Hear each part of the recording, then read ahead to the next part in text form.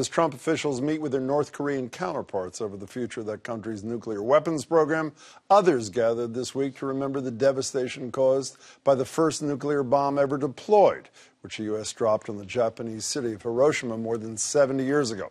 Many don't know that several American prisoners of war were among those killed, and as Adam Reilly shows us, a Japanese man who dedicated his life to finding those American families is spending time with them in the U.S. in his first ever visit to this country. Thank you. Thank you. This event at Lowell's Centerville Memorial Park was a hybrid, part Memorial Day service and part tribute to this man, Shigeaki Mori, whose story is as inspiring as it is counterintuitive.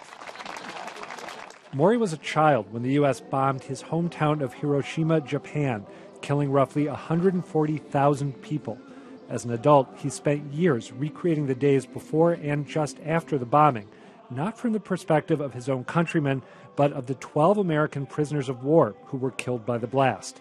And as he learned more details, he shared them with the POWs' families. When I went to Japan, he brought me everywhere. He showed me exactly where Norman was buried. I cried for 10 days. It was the most emotional thing. Susan Brissett-Archinsky is the niece of Norman Brissett of Lowell, who survived the initial blast but died 13 days later. Her visit to Hiroshima plays a big role in the documentary Paper Lanterns, which tells the story of Mori and the men he's worked to commemorate.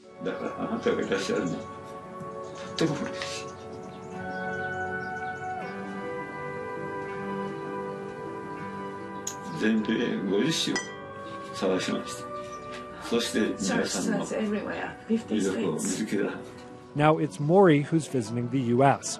In Lowell, he helped unveil a plaque naming the 12 POWs, received the key to the city, and paid his respects at Norman Brissett's grave. He also reconnected with Ralph Neal, a Tennessee man who met with Mori in Japan to learn about his uncle's last days. I am a Christian pastor, and as the Bible teaches, agape love and unconditional love, and I have never seen anyone exhibit that more than him. Tomorrow, Mori attends a Paper Lanterns screening at the MFA, then heads to New York for an appearance at the UN. The film's director, Barry Frechette, says in an age when the nuclear threat is resurgent, Mori's message is especially resonant. You've got to remember now that, even talking to veterans, that weapon might have brought the end of the war, but they all agree it can't be used again. And I think we're nonchalant in how we discuss it now. But however compelling that message is, it's hard not to wonder why this lifelong obsession with 12 men from another country that brought massive destruction onto his own. On Monday afternoon, at a cookout at Frechette's home in Billerica, I asked him, why did you originally decide to spend so much time and energy looking into the lives of 12 Americans when so many more Japanese men and women died in Hiroshima? So I can give them a feeling, I can give them a report, and then I can give them a closure. If I didn't do it, nobody knew what had happened. Since Mori shared an embrace with President Obama when he visited Hiroshima, I also had to ask about President Trump, who's been almost flippant when discussing nuclear war.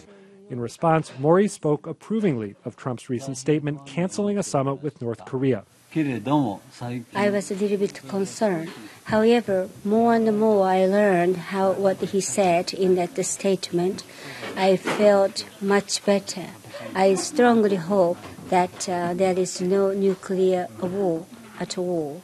That optimism caught me by surprise, but maybe it shouldn't have, because almost everything about Shigeaki Mori is unexpected.